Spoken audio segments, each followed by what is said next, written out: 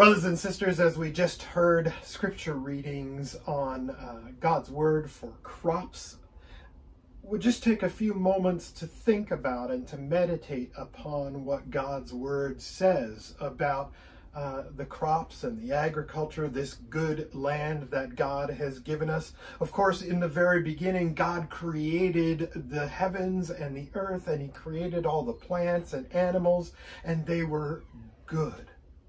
But then, of course, as time goes by, Adam and Eve fall into sin, and we see that this affects the very land that we live in. And even we read in Amos the rebellion and the sin of the people of God as they oppress the poor. It results in drought and famine. The brokenness of the land reflects the brokenness of our sin.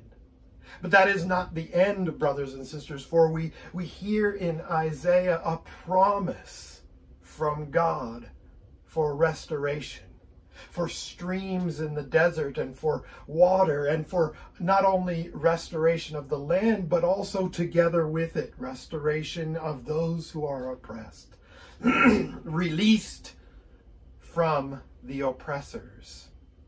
This is so good.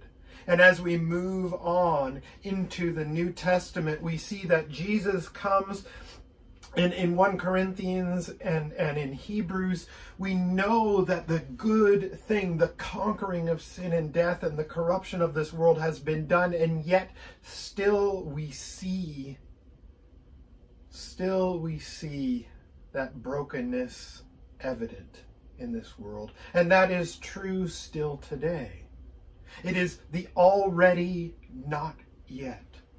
God has conquered through Jesus Christ. God has conquered sin and death and all that is wrong in this world. And yet still the world is not as it will be.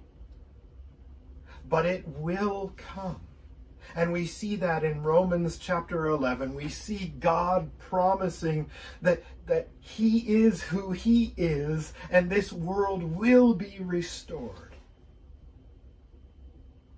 And so we pray for and long for that day, knowing full well that it will come. And in the meantime, we pray and we work the land. And we care for it as God called us to. And we seek to do justice and righteousness in this world, to be a taste of heaven and the new earth here. Let us come to prayer for our crops.